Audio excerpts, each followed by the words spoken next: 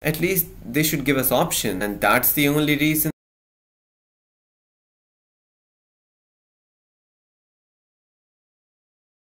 So hello friends, I'm and today we're diving in the fantastic world of Linux, and here I have literally the most perfect Linux distribution for my Nvidia powered laptop, and I must say this is working way too great as compared to even Windows for some level. I'm running OBS, I'm running some screen mirroring, and the codecs and drivers are working pretty well. I'm recording a 1080p video, and let's check the system resources. So as you can see, the system resources are pretty okay, and yeah, I'm running a hell lot of stuff, so yeah, it's obvious the RAM usage, and as you can see the CPUs are spiking up, but I have a literally very powerful CPU and GPU, so not to worry about it. And as I said, this distribution is best for me, a person who literally has a very powerful RTX graphics card and what do you call it, Ryzen 7 5800HS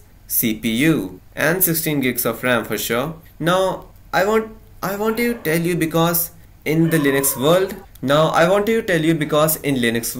Linux distributions for very high-end PCs or powerful PCs with GPUs, eGPUs to be sure, are not okay. Like really, if you wanna play games, do content creation, you don't have proper proprietary drivers. But in my opinion, Fedora is the best and most compatible one. Like really, this is the most stable, the most amazing, and what can we say, a very performing Linux distro, especially for high-end PCs. You see, I used to use it on my literally very old, like 9-year-old laptop with Intel i3 like it was like 5th generation, 4 gigs of RAM, and it worked pretty fine. And this is the same setup with same set of apps running right now on this PC. I have OBS recording a 1080p video at 30 fps. I have screen mirroring, which I'm using for face cam, and a couple of applications here and there. I believe it should use like 5 gigs of RAM. Now the reason I'm telling you that it should use 5 gigs of RAM, because you see, if you have 4 gigs of RAM, then it would be using just 2 gigs of RAM because memory optimization and organization. But if you are using a very high-end PC, then your Linux distro should, and I'm saying this word, your Linux distribution must use most of the, what do you call it, potential of your PC. And I must say this is running way too smooth, like really, literal smooth. And as you can see, this is a fresh install of Fedora on my PC, and today we're gonna customize it, or not to be specific, like I'm not doing a desktop customization, I'm just telling you about the amazing features of Fedora on my PC, for sure. So let's say my aim for installing Linux on it was to create content, and for that I wanted a Linux distro which can run multiple desktop environments, and that is why I chose Fedora, because like really the package management is amazing on it. But I am not used to just using this,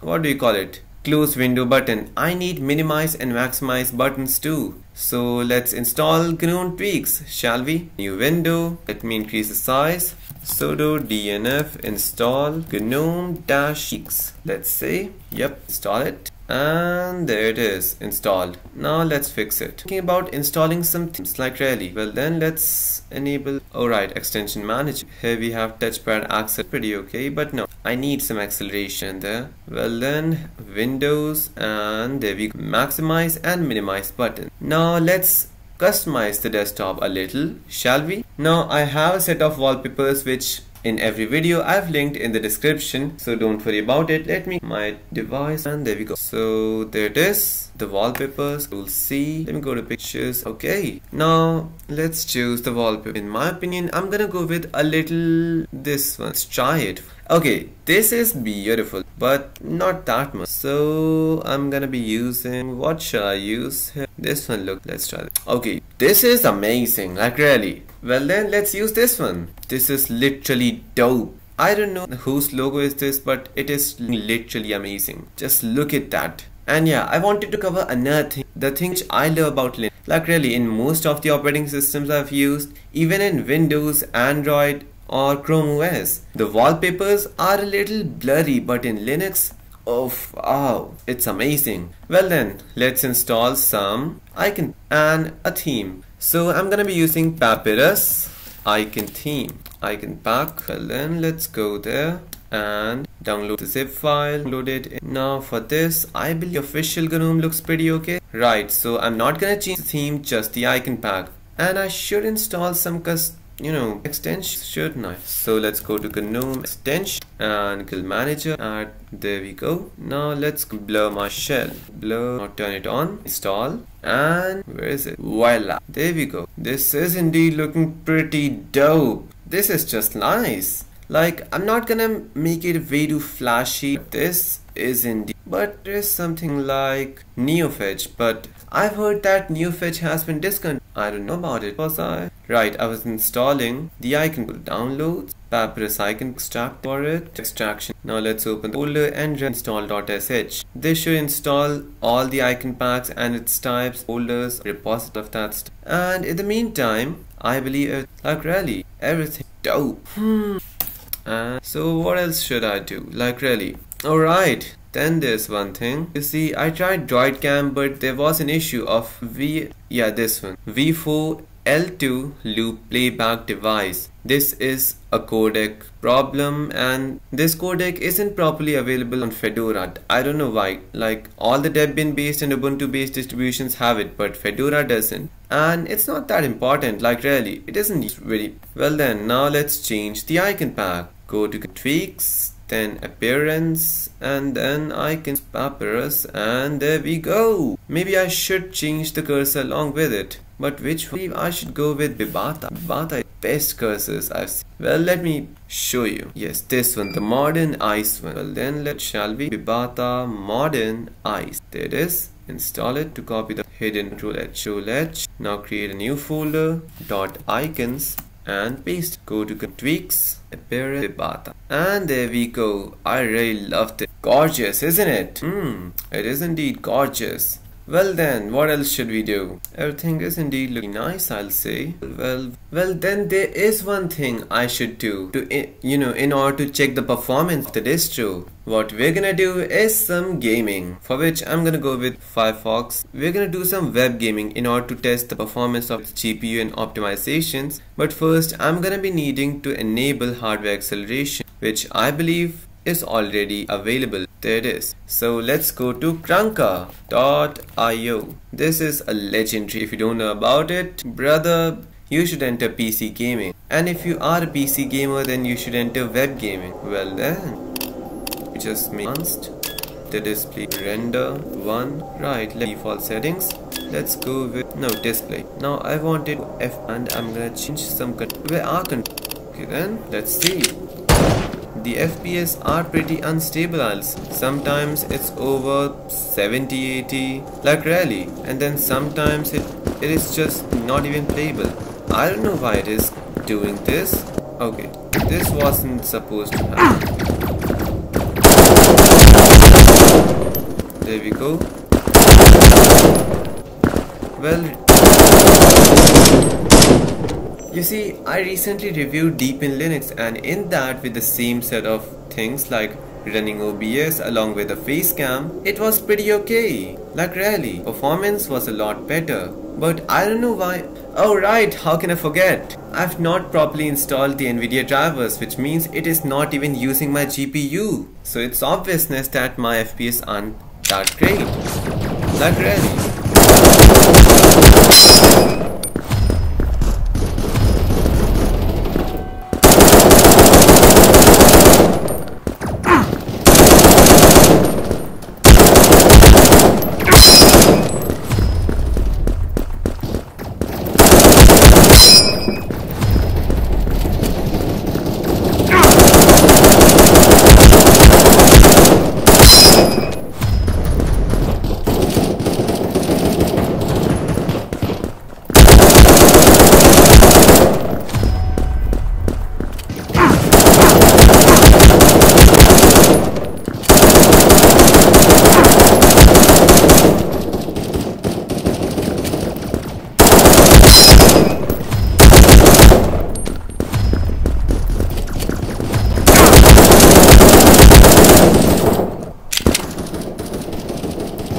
and even at unstable FPS well.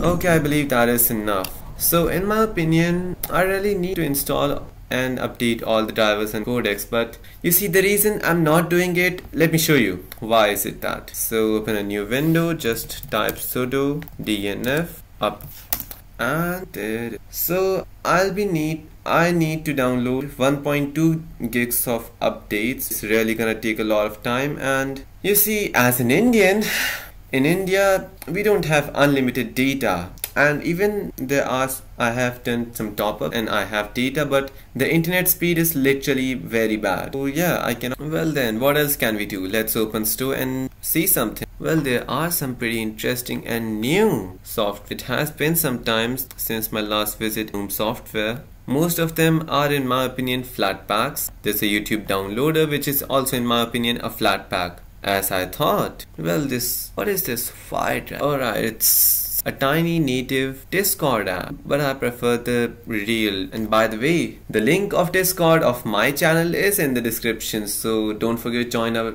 Linux community. Well then, here we have the real legend of Linux gaming, OAD. I don't know, I've never played it, but I've heard stories and rumors that it is a pretty nice game for Linux, and it's native, so that is why people like it. Alright, I've heard about this one especially, the PlayStation 3 emulator. You see, the reason I wanted to play with this emulator is because I wanted to play Tekken 6 to be, but not today, because internet speed of India. Well, just look at the time.